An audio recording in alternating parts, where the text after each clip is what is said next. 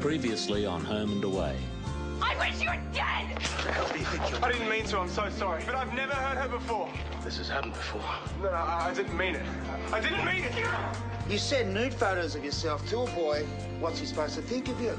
And then you lie about him. I've known girls like you. I'm sorry, Casey. I thought I could do this, but I can't. I can't even look at you anymore.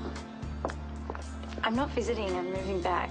Well, what about Morag? I thought you were settling in with her. She thinks I need to be here if I'm going to sort my head out. You won't get this place. Brax, give me the matches. Please do not do this. Yeah, just wipe your mouth. Okay. Oh. I don't want to be studying for the rest of my natural life.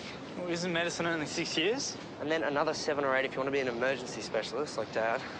Well, you're a geek. You love to study. Yes, but once you actually get the job, you have to work ridiculous hours, which completely drains your ability to have a happy, normal life. Why are you looking at me like that? I'm thinking, is this really about you not wanting to be a doctor, or is it because April can't do medicine the same year as you? That's very insightful of you, Zay, but no, you're wrong.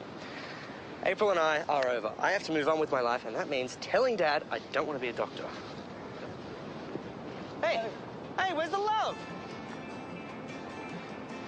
Do you guys know Ruby's back already? Why? How should I know? Oh, because you're a boyfriend? Yeah, apparently not. Home and Away, weeknights.